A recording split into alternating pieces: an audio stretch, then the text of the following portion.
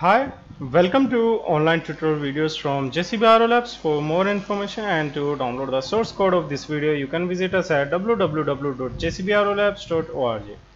We also provide online training, online coaching classes, help in technical assignments. We also do freelance projects based on Matlab, machine learning, data science, Python, etc. So if you have any such requirement, then you can contact us at through our website, which is www.jcbrolabs.org, or you can also mail us at jcbrolabs@gmail.com. So in our last video, we talked about the design equations of the boost converter.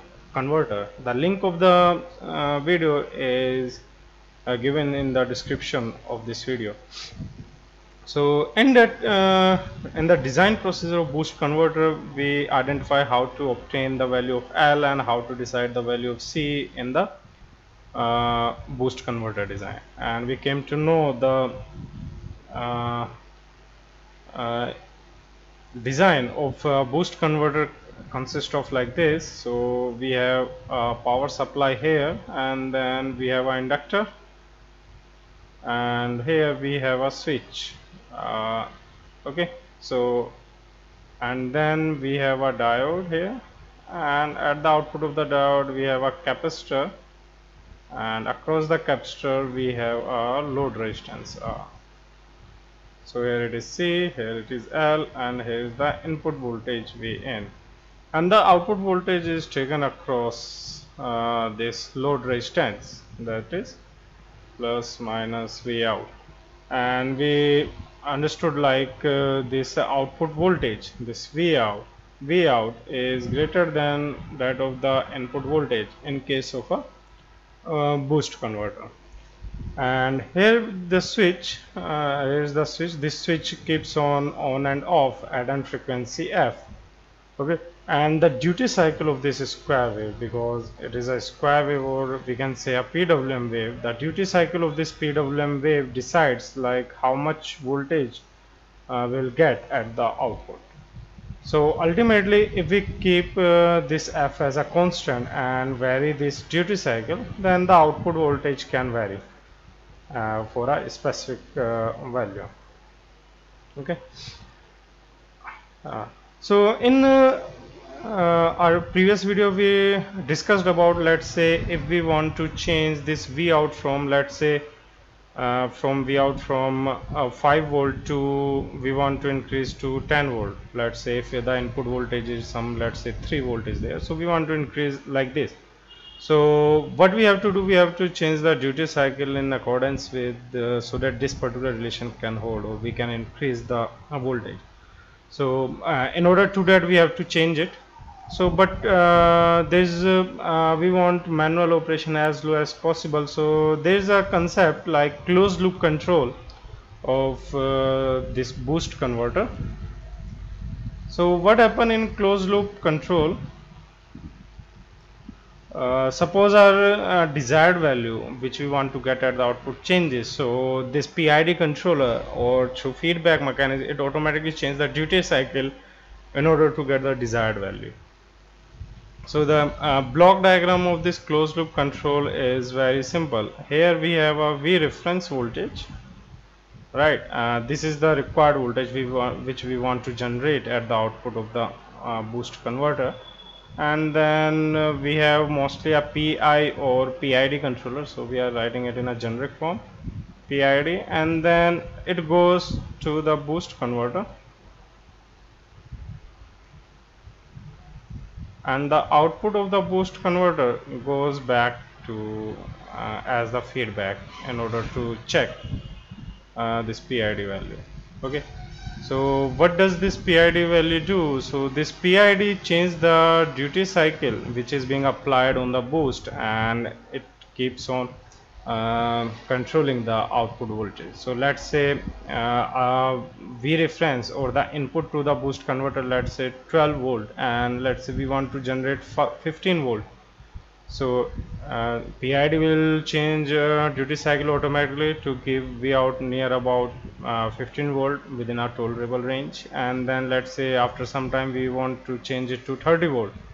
So it will change it automatically, and the output voltage now will be 30. So that's why this particular kind of closed loop plays a very important role in order to control the output. It also reduces the limitation of the dependency of the boost converter on the load resistance. In our previous video, we learned that if we change the value of R, suppose we have designed this value of L and C for a specific value of RL. So if if we change the value of RL, the output voltage doesn't or it doesn't remain the same as the design value. So in case of closed loop control, we can also reduce the dependency of this output voltage to the load resistance because the PID can change it automatically, but obviously it will be within a certain range of load resistance. It is not like for infinite to infinite, because the duty cycle can vary from, let's say, 0 to 1 only. Okay, so we have a limitation here, but we can reduce this particular limitation by designing this boost converter very carefully. So in this video, what we'll do, we will keep the same values which we used in our previous video, and then now we will design a converter here in Simulin. So if we go to the previous video, and we'll find the value of L and C. Okay, these were the value of L was 96 microhenry and capacitance was of 48 microfarad. So now let's design it on Simulin. So open Simulink and create a model. Okay.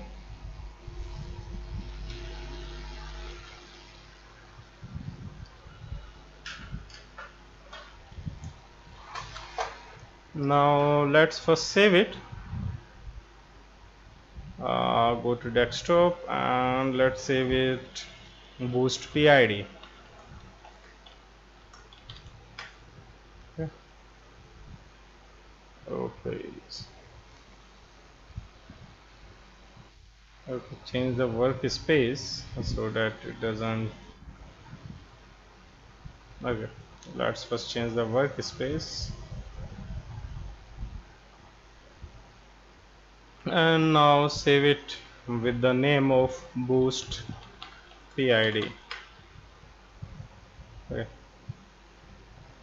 Now we go to the library, Simulink library, and we need several aspects. First of all, we need Power GUI. So search on Power GUI here, you will find it. Let's drop it on this model. Okay, and then we will go for voltage source. Remember, if we are going for voltage source, so there are two kind of voltage source: semi-escape voltage source and the power system voltage source. So we are designing this converter using power system component. So remember, this power system component will not connect with the semi-escape component. So make sure you select all the power system components only. Now voltage source, now we need RLC branch, and we need 3 instances of it. We'll create it later. And then we need a idle switch. Instead of idle switch, you can have the MOSFET or anything, but we'll try to design with the idle switch. And then we need a diode. Okay, here. So let's first create it. Okay, we'll change its value to 12 volt. We have a 12 volt input supply, and at the output we want a 30 volt, or we can change it to that one by the reference voltage. So let's first change it to L, and the value of it, I think it was 96 microfarad. So let's have a look. Yep, 96 microfarad. Apply. Okay, and let's change it to L only. Okay, now connect it, and here we need a idle switch in between. So right click and rotate. Now we need a diode here. Diode is connected, and now we need L and C. So first we need a C, and the value of it was 48 microfarad. Okay, the value of L was 96 microhenry. Okay, and let's rotate it right C ohm here. And now let's rotate to the R, let's say 50 ohm, and let's rotate it.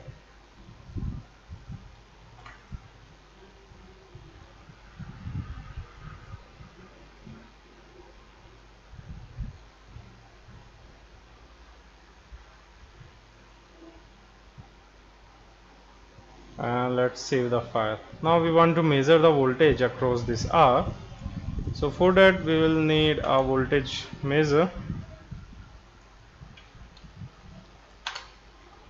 Okay, it will give the value of R, and we want to visualize this voltage across the scope. Okay, so we'll need a scope there. Okay, go to scope, go to sync, and then scope. We'll simulate this file for 0.05 only, because otherwise it will take a lot of time to get simulate. Here we have a power GU. Okay, now let's connect that pulse at this G. So we are creating a PID. So first of all, let's take the PID. Okay, we go here, PID, and the continuous, we'll select this PID.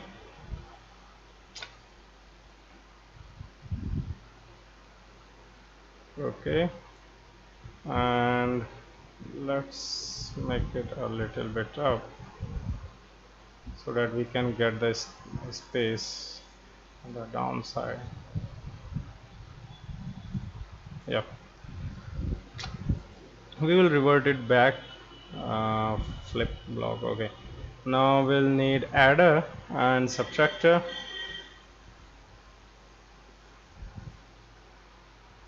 We'll make it a double click and minus plus.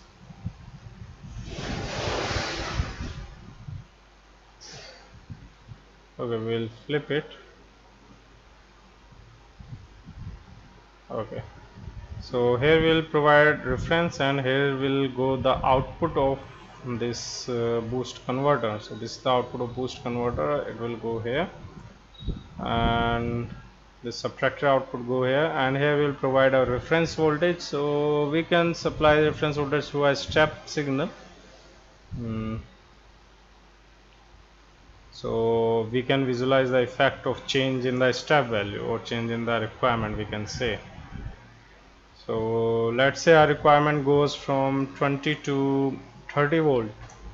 Okay, and then step time, because we are simulating it for 0.05, so let's say we'll simulate it for 0.1 second only, and the output of this will go to the PWM converter. So there is a block which convert from duty cycle to PWM. Here we'll have it. So in this, input is the duty cycle and output is the PWM signal here, and the output will go here. One important thing is to understand, like, the output of this PID can go anywhere. So while the input of this duty cycle can go within the range of 0 to 1. Okay, one more thing, we designed this for 25 kilohertz. So let's set the frequency of 25 kilohertz. Now the input value of this duty cycle should be between 0 to 1, but the value of this PID can go higher. So we need some saturation block here. So we can limit the output of this PID controller with the help of this saturation block, and we'll find it in discontinuous. So here we have a saturation. Okay, let's flip it again. Okay, now double click on this saturation, you will find the maximum value which we are allowing, let's say 0.95. You can make it 1, there is no limitation on it, and here we can have minimum value of 0.05. So it will make sure, this session will make sure the output of this PID goes within the range of 0.05 to 0.95 only, which is the conditions for this PWM generator. So everything looks fine. The only thing is the variable or the parameter of this PI controller. Let's say we are using PI controller, or let's say PID we can have 0. No, the only thing is to tune this PID controller so that we can get the desired value of this P and I. So right now we are not talking about the tuning of the controller. So you can, for that we have another video how to tune this parameters of this PID control using genetic algorithm or any other algorithm. You can try that. Right now we'll take these values of PI as it is, and we'll try to simulate whether we are getting the desired result or not. Okay, and let's save it. Okay, it is saying access permission denied. Well, let's save as a different one. Okay, now let's see once again if all the values are fine. 12 volt, 96 microhenry, 48 microfarad, and R is 50 ohm. That's fine. Now let's see the output here. Okay, we can have a numeric indicator as well. It will help us to visualize the thing numerically. So we can display the numerical value here.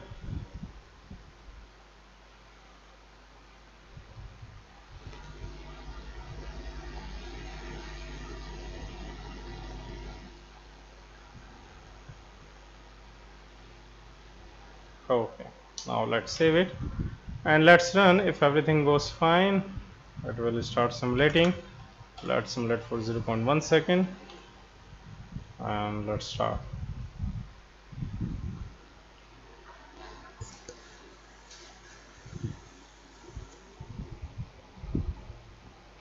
So first the output voltage is nearly 19 volt, and then after 50% it has to 30 volt.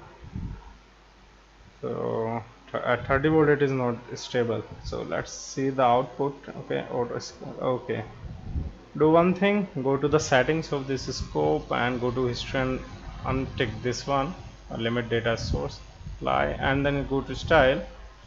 You can change the line width as well, apply. Okay, okay, let's save it and let's run it again.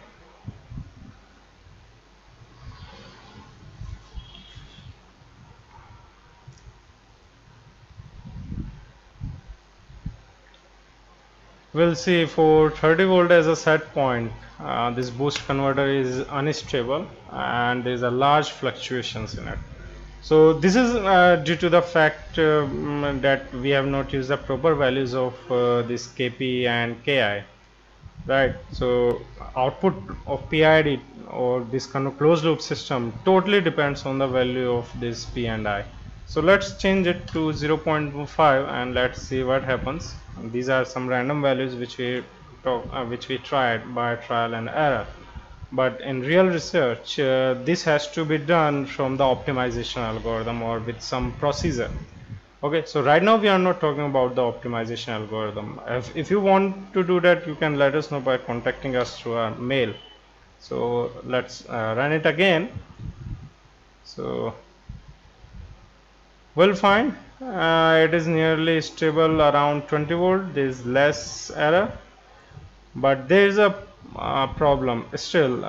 It is a fluctuation, but fluctuations are small around this 30 volt. One more problem is like there is a spike as soon as the PID start control, it is swinging up to 120 volt. So that may be crazy. This may lead to it may lead to damage to some other component if we are going to connect this boost converter to some output. So obviously all these things can be controlled with the proper values of this controller, proper values of this PID. Let's change the value of integral and let's say if something happens, but it reduces introduce the large amount of error around 20. Yep. Still not satisfactory. Let's try to increase the value of this I to, let's say, 2, and let's see what happens.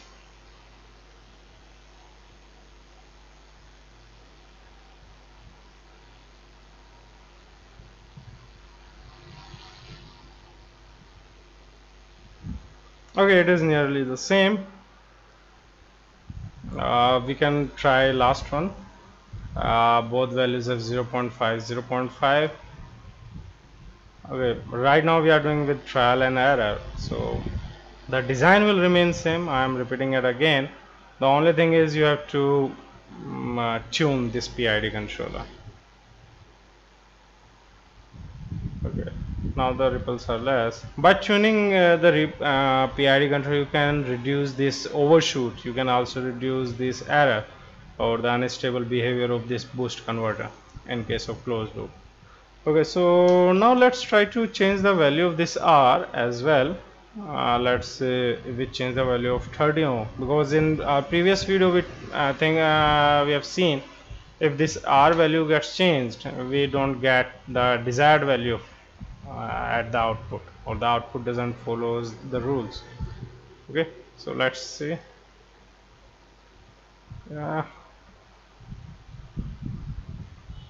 It is nearly same, so it has the effect of this R, variation in R has reduced drastically, because just by changing the value of R, this voltage is no longer varying. It is getting a spike, and then it is slowly coming down to the reference voltage. Okay, and let's say if we reduce the value of R to 1 ohm, let's see what happens. Yeah, it's totally absurd. It's become unstable for the current value of, it has become unstable for the current value of P and I. Okay, so it is very much clear, like you have to tune the controller in order to get the desired values from it. Let's say 30 ohm, apply, and okay. So this is how we design a PID controller or a closed loop control for a boost converter in order to get the desired value. And one thing we noticed, like in order to get the satisfactory result from this boost converter in a closed loop configuration, we need to tune the PID controller properly. And there are several tuning methods like Ziegler-Nicholas, through optimization and some other ways you can tune these PID controllers. Okay, so yeah, it's absurd. It's unstable for 30 value, for the value of R of 3. So there's a lot of things which we can do with the help of it. So if you have any, I hope you understood a lot and you have many queries. So if you have any, you can let us know by contacting by commenting below this video, or if you have suggestion, then you can also let us know. Finally, we also provide online training, help in technical assignments. We also do freelance projects based on machine learning, embedded system, Python, data science, etc. So if you have any such requirement, then you can contact us through our website, which is www.jcbrolabs.org, or you can also send your queries through at our mail, which is jcbrolabs@gmail.com. So that's it for this video. Thank you.